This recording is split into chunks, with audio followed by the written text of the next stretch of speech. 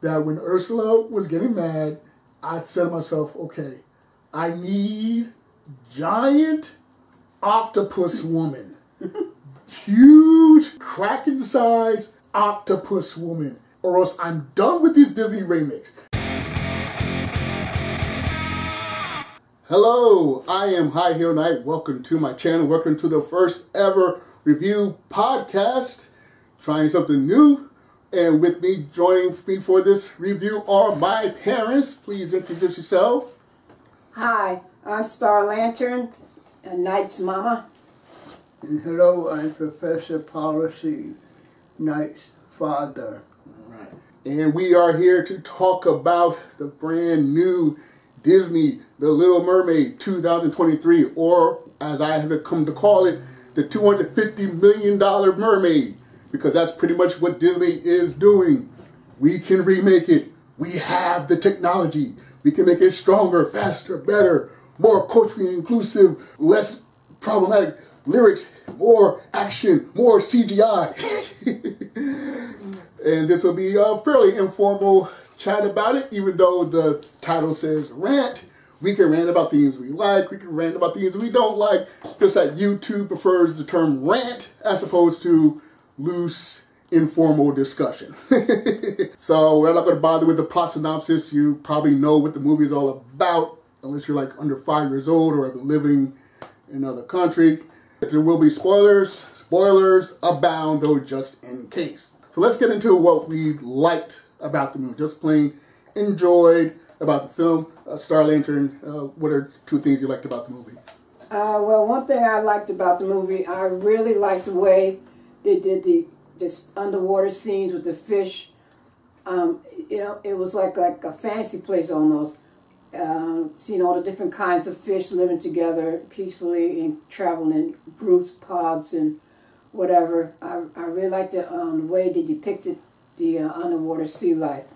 I also liked the way they depicted the ocean.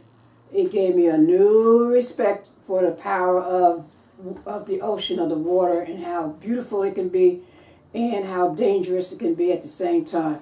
I don't know how they were able to research and make those waves and things come around, but it was beautiful. I really appreciate and have a better, very, very better appreciation for the ocean and the sea. Okay. And Professor Policy? I like the singing, the music, the volume and the intensity was very nice. I went in the audience, they had a full audience, and each time Ariel did her solos, there was clapping in the audience, so I really enjoyed that part of the movie. Was there a second item or anything? No, I can't think of anything else right now. Well, that's fine. And I should point out that collectively we've all seen the movie twice. We went to it on opening weekend and it was packed. And we had a nice time, but for me, there was these two little girls that just kept chatting in the background. And they weren't loud, but you know, we were right behind you. Even when we whispered, might as well be yelling. So seeing it the second time, I went with Professor Potter. We saw it the second time in 3D. And then he went again with Star Lantern. So Professor Fauci's seen it 3 times, and the other, we've seen it twice. And definitely seeing it twice was helpful because those little girls were distracting. I missed a couple of key sentences, a couple of key words. Can I answer? Sure, you can answer. I'm also glad that I saw it the second time because the first time was just the fascination of seeing a movie, and you just see the wonders and the beauty and all this, that, and the other movie. But the second time I saw the movie, I was able to just see the movies, understand the parts, the plot, the characters, and I got a better understanding of the movie and the ins and outs and the beauty and etc. of the movie. I really enjoyed the second time around much better than the first time. And Professor, you mentioned that you liked the singing, but you also didn't notice or remember Eric's song the first time you Right, so I'm glad I went the second time, and I remember him singing, and I enjoyed that part of it. Yeah, I like this. I like the way he sang too. He sang very good. Mm-hmm.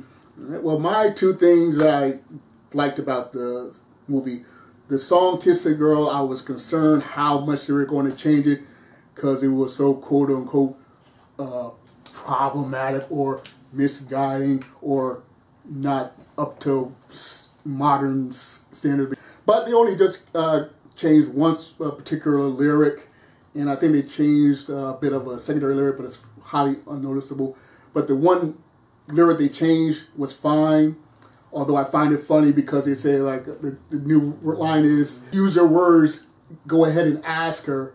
But in the scene, he still doesn't actually ask her or use the words. He's still trying to make it a natural moment. So the line is like, okay, we've changed this line for all these people who don't know how to listen to stuff in context. But the character still doesn't wind up actually using his words. So I was like, whatever. But I did it like that. The change was minimum. There was even a minor change with the Ursula song, Poor Unfortunate Song, that I didn't even notice at all until I was doing research for this, following up. And I am, with Prince Eric, I like that in this movie he is much more a full-fledged character. He wants to explore, and he also feels burdened by the needs of his adoptive mother. He wants to explore, he wants to collect things, he wants to learn. So it was nice that he and Prince Ariel will have more to fall in love with each other than just being very attractive and wanting to have a fantastic singing voice. So those are two things I definitely like. You have something to add? Yes, adding to that, seeing the movie the second time, I came to the realization that Eric and Ariel basically had the same problem. Their parents. Mm-hmm. Eric's mother was schooling him to be, the next leader of the island, the king, prince, and all that, and very demanding that he does that. Ariel's father was determined that she stayed there and stayed with the family under the sea and not go see humans. And both Ariel and Eric wanted to see more of the world than what they were confined to. So both youngers, if you don't mind, had the same problem. Their parents wanted to keep them close, and they wanted to expand their wings. So I think they had the same problem. One on land. One had the problem on land, Eric, and one had the problem in the sea, Ariel. I think you mean expand their fins. Hmm? You said expand their wings, you mean expand their fins, don't you? Fins and, no, they're flying, yeah, in a way, I guess so, but just expand themselves. They wanted to see more of the world than what they were confined to. I was trying to make a joke. Oh, you know me and jokes. Did you get it, Professor? Okay. Sorry. I got half the room there. All right, well, let's move on to things we did not like about this. And I'd imagine this is going to be a brief section for you, Professor, since you tend to be very easygoing when it comes to movies. So was there anything you were disliked or disappointed or were frustrated by with this film? Nothing. Like you said, I enjoyed every part of it. I just wanted more, so I looked at it like a musical, and I like musicals, so I wanted a solo by Flounder. He didn't have a solo. And the King, I wanted him to have a solo. And another solo by Eric. So basically that's it. I wanted more singing, more than just Ariel, Well, actually, there was a plans to potentially give King Triton a song, but they decided to scrap it. But that was something potential. I don't know if Flounder was going to get a song, but yeah, definitely there was a potential for King Triton to sing a song. It was about his frustrations with Ariel. So yeah, that's a good observation or point to it. Star? One thing that I was kind of disappointed in, and I was really able to pick it up in the second one, because the first time I seen it, I said, did? And then when I saw it again, no, didn't. I was disappointed that at the end, when King Triton, right? Yes. King Triton did his trying to give her her feet, let her to become human. In the cartoon version, she looked and was amazed and looked at her father and was happy that he had done that to her. In the movie version, she didn't do that, and I kind of missed that happy expression that. Really, Dad? I can't. Oh, Dad, that I missed that. But the first time I had seen it, I had missed him putting his trident in the water to go to her to make her into human. Yeah. And but this time I really watched that scene, and then when he did do it, and then next thing you know, she's on the beach. But in the movie version and the cartoon version, Ariel felt the change and looked up at and was happy and looked at her father. I wish they had that in the real life version. Another thing I didn't like particularly at the end, again it's at the end, King Triton rose up and he said, Eric, and Eric should have said, Your Majesty. But all that he did was nod. Which was in itself a form of recognition. But in this movie, there was a lot of Your Highness, Your Majesty, the Queen, this, everybody, okay, except Ariel. But everybody used title. But just the fact that he had on a crown, and you could put two together that, he's a king. I think Eric should have said, Your Majesty, because Eric, he acknowledged Eric. But Eric only acknowledged him with a nod. He should have acknowledged him as Your Majesty. Well, going back to the animated version, during that closing sequence of the wedding and anime series, there's very little dialogue. It's mostly the music and just seeing the joy in everyone. And so I see your point, but I imagine they were going for a much more subtle moment, especially trying to emphasize that it's a moment between Ariel and King Triton. True, but still, I agree with what you're saying. But it still was a form of recognition. It should have been a form of, he still could have had, could have had that moment, which it was. But all he had to say, Your Highness, and not just a nod. That's my. Yeah, it is kind of unclear how long they've known each other at that point also, because we don't really see them interact. It seems like it's only 3 days. Well, no. I mean, as far as Prince Eric and King Triton, because in the animated film, both the mer people and the humans are all together for the wedding, whereas in the movie it's like they've already gotten married, and there's a bon voyage, and then there's at that moment where like the mer people have revealed themselves to the humans, but the humans don't really seem surprised. So it's like, how much time between, oh, you have legs, and they kiss, to time for bon voyage? If they've, how much have Eric and King Triton interacted? But you make a good point. But along that line, that's a good question, which still would say that when the king said Eric, he should have said Your Highness. Or Majesty, or something like you want some type of verbal reply. Let's put it just now. No, verbal acknowledgement.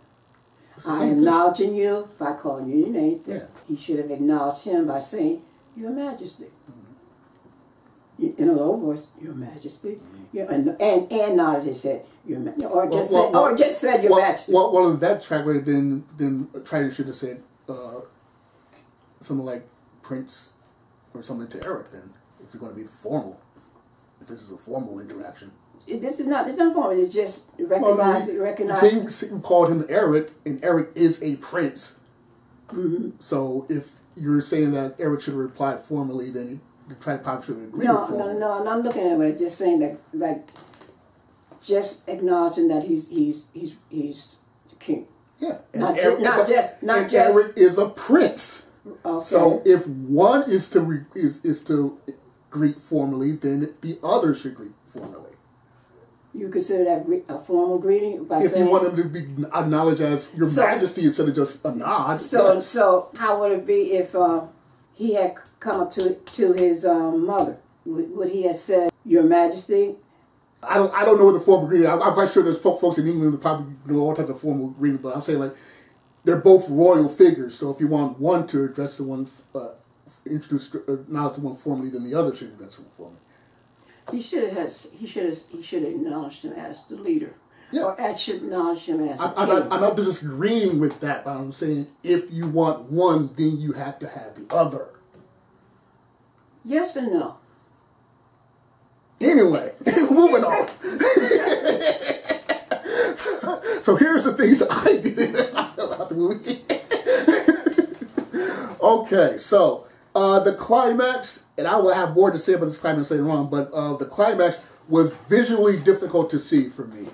And my vision isn't as great as it used to be, but still, there was this darkness, and Ursula is, mostly black, and then the sea is dark blue, and the sky is black, and it's like, what is happening on screen? Like, for the most part, you don't have to see the first movie to enjoy this movie, but you would even need to see the first movie just to know what is physically supposed to be taking place on screen. The most of the movie is bright and well lit, and everything's nice and clear, and then the Ursula segment comes on, and it's like, I barely comprehend what is happening on screen, even though I know what's supposed to be going on. So that's something I was very frustrated about. And the other thing I didn't like was the Scuttlebutt song. And I tried to find out if there was originally supposed to be some type of song for Scuttle in that scene. I think there was, but it went back in the animated version, but I'm not sure. I couldn't find information. But I didn't like the song because it took me out of the movie. All the classic songs are there. The new songs are there. The new songs fit very well with the vibe of the movie. Then all of a sudden you have this hip-hop fast track song. Why? Because it's Lin-Manuel Miranda. And when I'm listening to this song, I'm not thinking, okay, here's just a cool new song. I'm thinking, oh, here's Lin-Manuel Miranda being Lin-Manuel Miranda. Just can't help himself, has to have some type of fast-paced hip-hop song. And he makes great music, but it just takes me out of the movie. It's such a jarring, bizarre thing, and it's just clearly Lin-Manuel Miranda doing Lin-Manuel thing. It's like if you're watching Quentin Tarantino movie and then a female just puts her bare feet up on the screen. It's like, well, Quentin Tarantino loves bare feet, so it's like the song itself is a cool song, but it just takes me out. It just takes me out of the movie because I'm not thinking a new song like the Prince Eric song. Very nice addition. The song when they're in the market, very nice addition. But that Scuttlebutt song just takes me right out of the movie. Okay. Okay, so let's talk about the multicultural elephant seals in the room, because there's no way to avoid it, and there's layers to it like an onion, like Shrek. So let's start with just the general topic of the black Ariel, the black Ariel. I'm very interested to hear your thoughts on it because you guys grew up right in the thick of the civil rights movement. Thank you for allowing me to have the future that I have right now.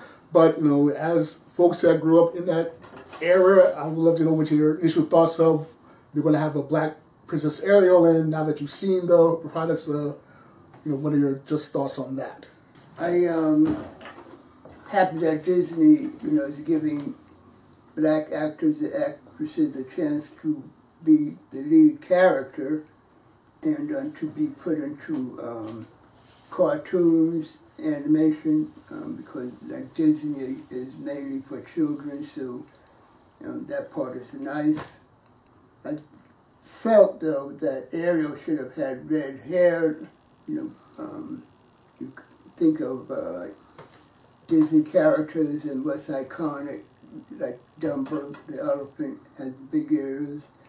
So if you would do a live action, you wouldn't put an Asian elephant because Asian elephants have small ears. So Ariel, you just think of somebody with red hair, and I think if they had kept that red hair, that would have been better as far as I'm concerned. Well, for me, I'm basically a person who don't see people in color. For me to identify Ariel as a black actress, to me is really a beautiful person, wide-eyed, beautiful girl playing Ariel. I'm not a person to say, oh, he's black, she's black, or he's white, blah, blah. I just see people as people until they give me a reason to see them some other way. So it was hard for me to see her as ethnic. I saw her more as a person playing the part. Okay, well, so going back to what you're saying about, Professor, about the iconic characteristics, you know, I agree, because I was also disappointed that Ariel's hair is not strikingly, intensely red. And yes, it does look more, quote-unquote, natural on screen for her to have that that diluted shade of red, that darker shade of red. But, again, it goes to that iconic. So, you think about Nick Fury. I'm so accustomed to a black Nick Fury that when I look at the old comic books or I look at the old cartoons, like, oh yeah, that's right. Nick Fury was white. He was white. Yeah, but one of the iconic things of Nick Fury is the eye patch. Yep. So unless you're doing some type of origin, you're going to have Nick Fury with an eye patch. He's going to be a war veteran. Mm-hmm. He's probably going to at least be over 50. Yeah. And you know, and for totally in charge. Yeah, exactly. So that's part of that iconic. And character Scuttle. Now, in the animated movie, this character was male, and this one is female, and it's said by Aquafina, who I guess is just on everyone's casting speed dial. But the main characteristics of that character is that it's ditzy, thinks it's a know-it-all, but doesn't know anything, a bit scatterbrained, and is that particular type of bird. So as long as you have that, it doesn't really matter if the character is voiced by a woman or a man, or if it's a girl or female. Excuse me, Scuttle was a female? Yes. She didn't sound female. It's in the Shang-Chi movie. Okay. You know, the best friend? Yeah. The female, that female best friend of his, that's her. Oh, because I didn't get a female sounding voice. I loved the way the character did the part, but I didn't see it as a female voice. You the things you missed. I told you I'm glad I saw it 2 times. Now I don't pick up on things the 3rd time around that I didn't pick up on the first 2 times. And just so you know, folks, we were chatting on the ride back with the first time, and my father and I were talking about how it's a musical. Star Leonard did not think the movie was a musical. She didn't, because she heard music, and we were just like, what do you mean it's not a musical? You know, that's it. It didn't come across to me as a musical. Yeah, and you somehow missed Thanos snapping his fingers in Avengers Infinity War, even though we saw the movie twice, even though his hand literally takes up 1/3 of the screen. For some reason, she never noticed the physical thing. The physical snap. And we saw it in IMAX one time, so I do not know if I missed it. But, yeah, with the iconography of the red hair, that's something I felt. One of the things I have about this, with there being a black Ariel, is, well, when I was very young, I remember seeing a commercial for the Peter Pan on Broadway, and I think it was Sandy Duncan being Peter Pan. And being a young kid, I'm thinking, like, why is a grown woman playing the boy who never grew up? And you guys taught me that when it comes to Broadway, because they're acting, sometimes they'll hire a man, sometimes a female. They want someone that looks the part and can perform the part. And we just, pretend otherwise. So that introduced me to the concept of you can have the character, but be played by anybody else. Yeah. But in this movie, she's not black because they found the best actress and they happen to be black. They made it black because they wanted to set it in the Caribbean and they wanted to have a more culturally distinct from that region. And then you see Triton's daughters in his little multicultural rainbow coalition of offspring. And so, it's not that she's black because they just happen to hire a black actress. She's black because they want to set it in this setting and be, quote unquote, more natural, more believable, more realistic with all the other CGI stuff. Just like with Sebastian. So when Sebastian walks, he walks side to side instead of straight forward, straight back, because that's what crabs do. Because that's more realistic. Yep. So now you have this mermaid that's black, but her father is Spanish, as in Javier Bardem. He's from Spain, and he had one wife, but all his daughters are these various races, and you're like, okay, you're... So that means he's had more than one wife? No, he's had one. And each one's came out different? Yeah. So, like, are they just randomly generated races, or are they like the Transformers where they're just in proto form, and then once they come of age, they go to their district and take the form of their district? Maybe that's probably wrong. And then in this movie, they have Ursula be Triton's Triton's sister. So are they biological, the same sisters, or are they half sister and brother? And again, was she a mer woman, and because she practiced black magic, became the octopus type guy? It just dumps all this extra load on what should be. Yeah, we set it in a certain way, and we're going to have it with this certain race. I think she called her niece. Huh? I think she called her niece. Yeah. And then the two of them were sister and brother. Yeah. Right. I'm not saying, so Triton and Ursula are sister and brother. Right. You know, are they full sister and brother, like same parenting, or are they step brothers and sisters? No, these step. They're sister and brother. Right. But so it's the same principle. They start out one way and they come something else. Yeah. So that just one of the things that sort of takes me out is like they're trying to have their cake and eat it too. So well.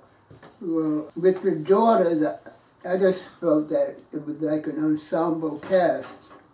And it brought me back to when you all were children and you were in the ballet company. And so each person has to have a part. And when they had the nutcracker, Clara was always white. Our daughter, Tesserae, asked, why does Clara have to be white? And then soon they had a black person playing Clara. So, you know, as far as the daughters of the king, I just thought of it as an ensemble cast and everybody, you know, getting a part. You know, and I was sort of happy that they had the different races. Yeah. And I didn't go into that deep like you were going into. I was just happy that everybody has a part if they're going to be part of the company, you know. Like Disney and Disney World, they try to, you know, let everybody take part in their productions. So that's the way I look at it. But I noticed with Disney's this Ariel, Little Mermaid, I think kind of almost, if not overdid it with the adding and including some different races. Because if you look at the scene when they're on the beach, I almost ran out of counting how many different ethnic groups were on that beach. Now I like the scene where the king and has his daughters. I said, whoa, no, was he a busy man? Because at the second scene, I said, I bet you by looking at each daughter, you could tell which sea she came from. But I did find out later that they were different ages. Because the first time I had seen the movie, I didn't hear pickup on when they were talking at the shipwreck. That's how I was when I was her age. I said, oh, okay. But to me, seemed like every the three major races represented, and almost to me overkill. But at the same time, they changed the daughters' names. In the animated film, all the daughters' names begin with A.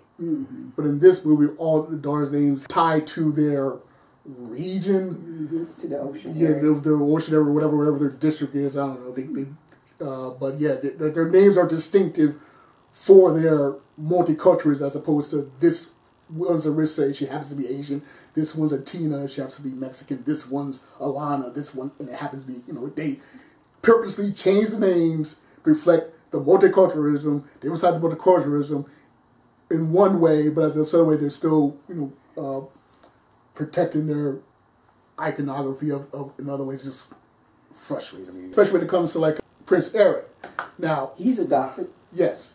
Disney loves their orphans. Yeah. So they got a 1.5 orphan. They got Eric. They showing that he was found as a baby from a shipwreck. So his biological parents are presumably dead, and they were adopted by the king and queen, and the king is dead. He's dead. And I guess we could assume that the king is probably black. I don't know, but his adopted mother's black. So it's like, okay, so most of the people in the island are black or of that, you know, the Caribbean type. We have this realistic setting and these realistic ethnic people, and yet we got this white Prince Eric. We won't do a redhead black woman, but we will somehow figure out a way to still have a white Prince Eric. And I'm like, Well, then, and he does a fantastic job. Yes, he does. He does a phenomenal job. I still look like he looks like somebody else, another actor I know, but I'll never get it. Yeah, but it's like they had set this movie in Asia, then Ariel would have been Asian, and of course Eric would have been white. If they set it in Mexico, then Ariel would have been Mexican, and Eric was somehow still be white. And they set it into Mongolia or China or whatever. It's like Eric was somehow still be white. It's like they're trying to have their cake and eat it too. And I still feel owed from Princess and the Frog. I probably need to do a whole separate video about, but yeah, Princess and the Frog. As much as I love Prince Levine, I was like, oh, Black Princess. Okay, we'll probably get a prince too. I'm like, nope, I want a black prince and princess. Okay? I want that. It's like they skipped a step. We have a lot of interracial couples now, and that's wonderful. We even have some gay and lesbian interracial couples, and that is wonderful. But I have yet to have a black king and black queen or a black prince and black princess on screen, and no, the Lion King does not count. I want human black people. So, oh well. Let's move on. Please. Let's move on. Oh, here's something that my brother Neo Mass, he lives in another state, and he's the type of person that likes to find out information about the movie before he sees it. He's not much of a moviegoer. You can hand him the script to a movie and it won't affect his enjoyment. He'll probably actually like it more. But here's something he brought up before he saw the movie. Apparently, there were some folks in the alternate lifestyle community that were upset that Ursula wasn't played by a drag queen. Say what? Yes. Now, at first, I had a similar reaction. So at first, I was like, oh, why would that be? But then I remembered that Ursula's original design was inspired by a very famous drag queen named Divine. Oh. Yeah. I think I remember. But, Divine. And I brought up a picture like, oh, yeah, that's right. I'm glad that Melissa McCarthy got the role, and she does a great job. Yeah. And if they did have a drag queen, it would have just distracted even more. Because now you got the black area and you got a drag queen, and everyone's going to be crying about woke and stuff. But I would say there is a tentacle to stand on this of the argument of it should have been a drag queen. Because if the character is inspired by a famous drag queen, and RuPaul's Drag Race is one of the most popular shows going on right now, and I see all these folks who can easily play the role. So yeah, I would say there is an argument made to be that even more than I want a black Prince Eric. Wow. It never crossed my mind. This is the first time hearing it. So. Yeah, that's why I wanted your interaction with you. But she looked like a drag queen though, in the movie. Well, she looks like the part in the character design of a drag queen. No. Now my eyes are making a connection, because when I saw Ursula in the movie, right? Mm-hmm. First thing I was concerned that she was going to look like the cartoon version. What? And she succeeded. Concerned good or concerned bad? Huh? Concerned good or concerned bad? When you get live action, how you change this, that, and the other, and you deviate. Okay. No, I was worried about they're going to deviate as to how she looked and how they're going to present her. But fortunately, they got a star on that one. But yeah, I can see how she would look like. She does look like one in the movie. Yeah. I now brought up a picture of Divine on my phone. I'm passing it to Starlene so she what Divine looked like. Oh. Yeah. What disappeared? She looks familiar. Yeah. Yeah. I can see where they got the idea from her. They got the idea from her. Yeah. Mm-hmm. Very good. That was a very good copy. Did a good job of making Ursula look like from her. Well, let's move on. Now that we've seen the movie more than once, Professor Polly, do you have any lingering questions or confusions from the film? Yes. Well, my confusion. I said Professor. Huh? I said Sorry.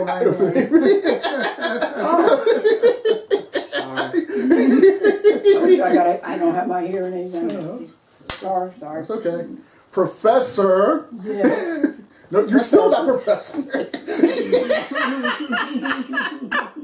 Yes. Professor Policy, a.k.a.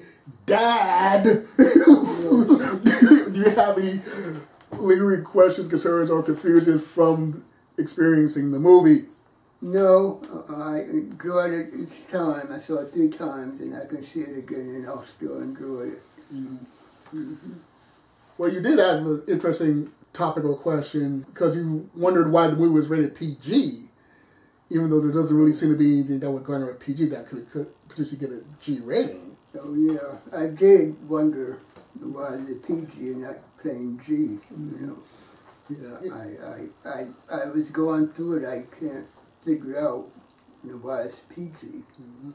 Yeah, and I can only guess because it's either because it's live action and therefore it hits a little differently. Just like if you're watching superhero cartoons, you see them grabbing people's cars and slamming them, or getting punched through walls, getting punched through buildings, or slamming someone down and causing a big old earthquake, and it doesn't mean nothing. But then you watch The Man of Steel and you see skyscrapers falling down and people running for their lives. You're like, okay, we just had 9/11. We know there's hundreds of people injured, potentially thousands of lives lost or changed forever. It just hits differently. So if you have like Ariel in the cartoon, she gets her legs and she's naked, you know, that's hits different than when you have a live action and, oh, there's an actual quote-unquote naked girl on screen. You know? Or, you know, I think it's that. It's like, because it really isn't, I didn't catch any bad language. I didn't catch any significant blood. I didn't catch any disturbing images. And because the climax is so dark, you can barely see Ursula getting impaled. So yeah, the first time I missed that. Yeah. I did not see that. Yeah. I said, no. That's one thing is okay that you did miss because it was so visually dark. Yeah, but the second time, it was very clear, though. That was for something dark. It was clear. I clearly saw it in the darkness, which I'm glad I did, because that was, to me, a highlight of the cartoon version, her getting impaled like that. And I said in the real version, I didn't see it. I just see the thing coming. I see the thing coming, and she's gone. Matter of fact, I didn't even see her go down. But the second time I saw it. Right, well, Star Lantern, yes. Mom, do you have any lingering questions or concerns or confusion from the movie? Yes. I like to know how they had dry sand in the ocean. What do you mean? Whenever she had to deal with the sand, when she laid on, and the sand it's dry, but she's in the water. Shouldn't that sand have floated? No. Well, I mean, maybe a few particles. Okay, and basically everything stayed put. You know, nothing kind of floated around, because she had things on the shelf. She had this thing on. Being on the water, wouldn't things float? No, not necessarily. Because sand is on the floor, so it has enough weight to be on the floor. Yeah, but the top, the ocean is way down here. This sand is way down here, and you know, I guess so. But anyway, and how all the things in there, the clocks, the book, even the books are dry. I couldn't understand that. I don't recall that. Anyway, that was one question, and I might be diverse here, but it's another point I want to bring out. Mm-hmm. That in the original version, cartoon version, Ariel is fascinated at seeing her feet. Mm-hmm. Okay, and it was really played up. Mm-hmm. In the human version, we just see her toes, mm-hmm. and she has very pretty toes. She has some very pretty fingernails. Mm-hmm. Okay, but her feet were not given the attention and expression on her face of having. And the same thing again at the end. When Daddy made her human again, it should have been like in the original, where she felt the change, and looked up at her father and was very happy. So basically, we would want a few more seconds of acknowledging that her body's different. Yeah, a few more. Maybe there wasn't. It might have been cut, you know, or trimmed or something like that. Yeah, that happens often. But I see what you're saying. Well, I have a couple. First, the daughters meet for the coral moon, and I don't know what the significance of that is. Maybe it's something tied to the Caribbean, maybe some type of Caribbean holiday. I don't understand. It's a special. It's a special time of year, just like Cinco de Mayo is a special occasion for people of Mexican, right? Yeah. Descent. The coral is, I guess, it's in a certain position, everybody gathers together, and the sirens can sing their songs, and any sailor or out at sea will be lured to their doom. It's a special time where they sort of like a convention. This is our time to really sock it to the male race. Okay, I was not aware of that. The movie doesn't really highlight that well. and that's the advantage of seeing the movie the second time, because I definitely didn't pick up on that the first time. But I didn't think it was significant. I just figured this was something that holiday or something that they get together. I didn't think it was necessary for me to know why. I was thinking even Ursula, maybe she had to cast a particular spell by the coral moon, or else it wouldn't work or something. But no, I was like, we're meeting at the coral moon. Like, okay, is that every 3 months? Is that every 6 months? Every 5 years? Like, what does that mean? Well, I think it's based on when it happens, because whatever it is, it was a serious enough situation that the sailors were telling Eric that it's that time of year that we have to get back before they get together and do it. Right. So whatever it is the sailors know not to be out in the ocean. That still doesn't matter to me. Yeah. Something that wouldn't even enter my mind. Right. Another thing was Eric's sailing crew. On the animated movie, we do only see the crew briefly at the beginning, which is fine. But in this movie, he is presented to have a direct kinship with these folks. He's singing with them. He's interacting. It's really more natural. I like this version. And he says that he wants to be a person of the people. He wants to explore. He sees them as their friends more than the crew. And then we don't see him anymore, including the little cabin boy. They even have a little cabin boy that he needs to be saved, and then we don't see those guys again. Even when I was watching the ending, I was looking at the beach, okay, where's the cabin boy? I don't see the cabin boy. You know what? I haven't seen that cabin boy yet. I didn't see it the first time, and the second time. Do you remember one of the crew literally physically tossing a person off the ship? Yeah. Okay. And the person being tossed, that's the cabin boy. Oh. Well, then I saw him that way, but I didn't see him. I didn't see the face. Well, I expected him to come back in the story, and they never did. And it doesn't ruin the movie for me like that. It just seemed like that was going to be part of more to the story, or at least seen at the end. Like, hey, Eric, or maybe they're getting on the boat. Like, hey, we're all good and waiting for you to come on the boat or something. So, but you pretty much didn't see any of the crew except for his what's the man that works that's his I didn't write down the name, but I know what you're talking about. The head of the head waiter, the head butler. We'll just call him that. And the dog. You have something to the title, but yeah. So I was just like, what happened to the crew? Right. I thought there would be more. I guess they went back into town or where they because except for finding him on the beach. No, that wasn't him finding him on the beach. That was guards. That was the guards. Guards, yeah. Castle folk. So but I like that scene with him on the crew, and that's where I got that very good appreciation of what they went through when they had those boats way back when in the ocean. I don't know where they got those, how they got that ocean, but I have new respect for. And the last thing on this particular type of questions. So Ursula's been plotting for 15 years to get her revenge, and she gets the crown and she gets this Triton, and then Triton is just disintegrated. You waited 15 years for that? I want to see him suffer. I want to see him ride on the hook. I can't wait to get my revenge. And then he's disintegrated. 15 years for that. Congratulations, I guess. On the one hand, there's plenty of times in fiction where like the villain should just kill the hero instead of gloating, instead of you know, torturing instead of trying to break the person, just kill the person.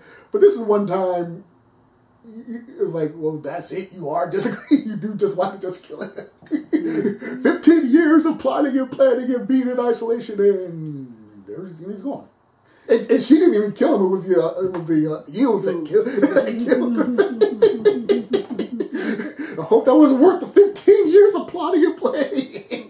They did those eels nice. They look like the cartoon one version too. I am disappointed that they didn't have any lines, but it doesn't ruin it. Who, the eels? Yeah. They didn't have any lines in the original one. No, they did.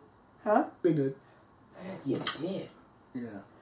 Yeah, it was like they were talking or something. Yeah.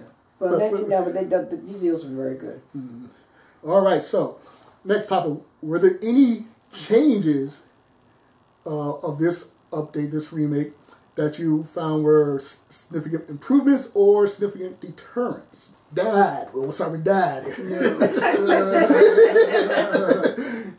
One review I had looked at said that they had Ariel doing the ship, steering the ship, rather than cartoonist Eric steering the ship. Yeah, I picked up on that this time, second time. I didn't pick up on that until I heard somebody else say it. I said, oh.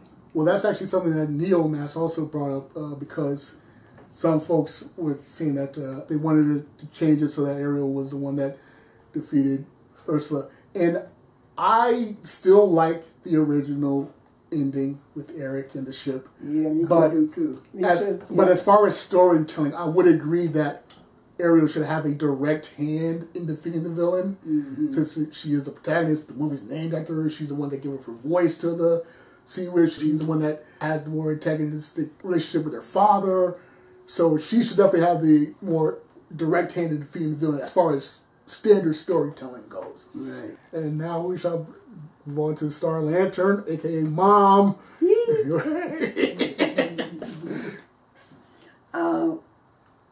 said changes? Yeah, it's changes, updates, you know. Well, here, I'll give you an example. So in this movie, Sebastian is not the grand conductor. He's just one of the top servants. Mm-hmm. In the animated movie, he's a conductor. So even though this movie is a musical, and in musicals people can just start singing randomly whenever they want, by having him be a conductor, it makes it a little bit more plausible that he can suddenly burst into song and direct people into song. And so Kiss the Girl, it makes sense that a musical conductor can suddenly come up with a song and conduct that. Or Kiss the Girl, it makes sense that a professional, renowned musical conductor can come up with a song. Whereas here, the songs are so nice. The story still plays out the same, but I just find that little bit of change just, you know, like a little bit of a deterrent. Doesn't hurt, but it just makes that a little less plausible. Just like how they have Sebastian walking side to side to make it more real. Yeah, I like that. It makes it a little more quote unquote real that a musical conductor can suddenly make songs out of nowhere as opposed to just a royal guard, royal person, royal servant, whatever. He's the king. He's the king's yes man, servant, go-to person. But anyway, this version to me was more natural. It's like we were having a conversation, and all of a sudden, hi, how you doing? And you just start saying, set the mood. You get an idea of how to set the mood or to do something, and you start gradually acting. That's the way I took it. Mm-hmm. And so that to me, so that was a change. That was more natural to me, because the way they did with the reeds hitting each other, and they use actual insects for a certain sound. I like the way that was done. Yeah, it's done well. I'm just saying it makes it a little bit more plausible that a professional music conductor can come up with it. To me, no. That wasn't, to me, that wasn't necessary. It was necessary for the cartoon version because they were going to put on a performance. The daughters were going to, they were practicing. But in this version, they were just getting together so they could blow whatever they got to do to a trance because of the moon or whatever the situation. Mm-hmm. It was a totally different situation. The cartoon version, it was getting ready for a performance. Mm-hmm. In this version, they were getting ready for Well, this topic is going on longer than I expected. But think about Under the Sea. the lute plays the hoop, the bass plays about the bass plays it didn't talk about the pop the blah blah blah the duke sometimes the Duke of Soul he knows all this stuff. Wouldn't it make more sense for a musical conductor to see the ocean in this musical way than just some random crab that no because he had said earlier that he was educated. Yeah. He was educated, so that means he would know stuff like that. Well, see, he was educated, blah, blah, blah, and here I am, such. Well, Neil deGrasse Tyson is educated. I doubt he can lead the London Symphony Orchestra. But, you may be aware, excuse me, but this is, can I talk now? Yes. Yes. Thank you. I agree with what you're saying, but what I'm saying is naturally thinking up. He's thinking up, what the reeds called? The reeds? Yeah, they were what? Percussion. Percussion. Well, anyway, so he's seeing things around him, and then even was it Flounder joining the bird. Making the other something else. Okay, so everybody got caught on to what he was doing. He was using things around him to make the music, to set the mood, and that's what it was. Oh, I know I could do do this, and it started insects flying. That's what it was, a natural setting, and bursting out in creative expression through different things around him. The insects, the water, the fish shooting the water. Well, I think they got that idea from Flounder. Wasn't Flounder the first one to shoot water over them?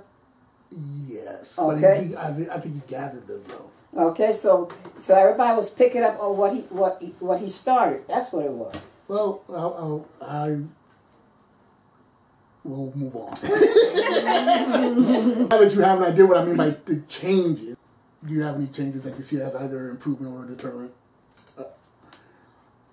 The scene with all the different sea creatures, I started trying to say, okay, that's a blah, blah, blah, blah. Yeah, I seen that kind of starfish, that's a something. The manta rays, I wanted to try to see how many different kinds of fish and things.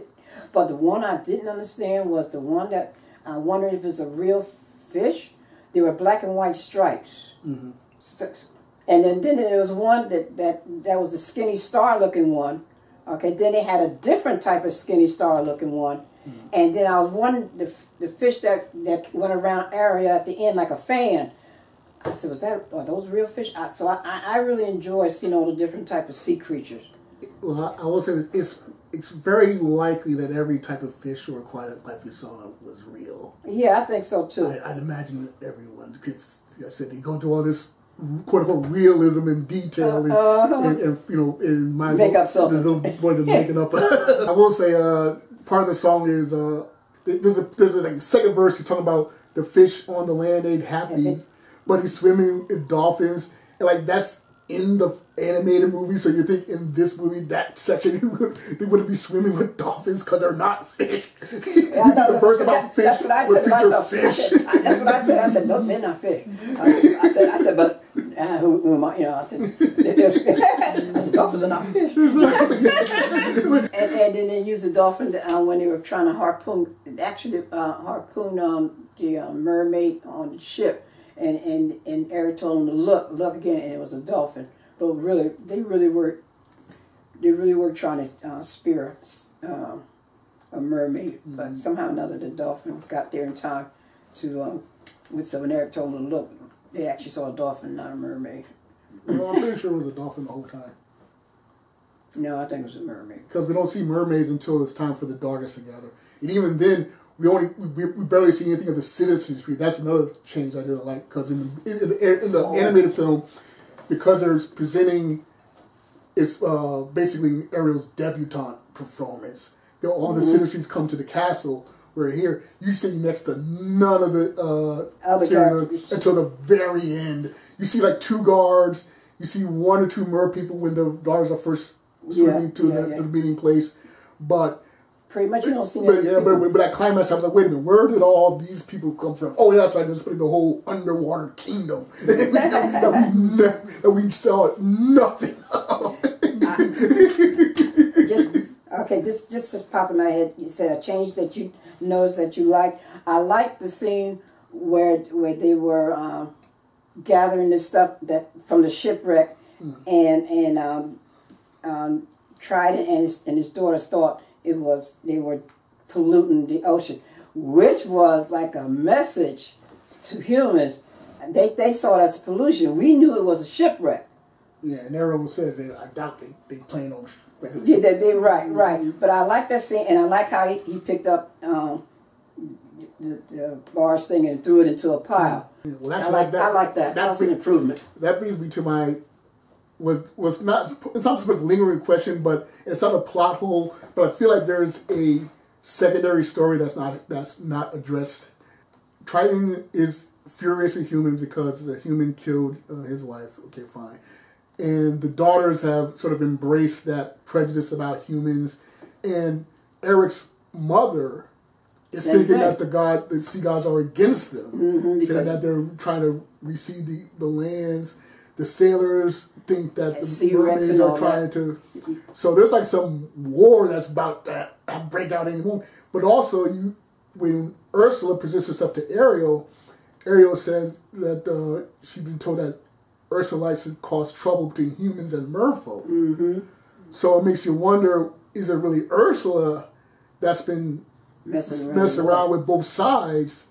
And then even after the sort of peace between them, it's still the question of what are the humans going to eat, because they're clearly seafaring and eating fish and and crab and all that kind of stuff. So do they have like new rules about what they can't eat? But yeah, I was just thinking about that man. Like, wait a minute, there's another story going on. Subplots. These two are pretty much one bad situation away from war. But if Ursula's been messing around, maybe it's her that's really been doing all this. So yeah, I think there's untapped potential in that. Well, before we get there, also about eating, remember the coconut. So I said to myself, well, what are they going to eat? Because he said when they see the coconut, they start banging on it. And then when they were ashore, the man offered her some coconut, and she refused to take it. Yeah. So I'm saying, well, what are they going to eat? So.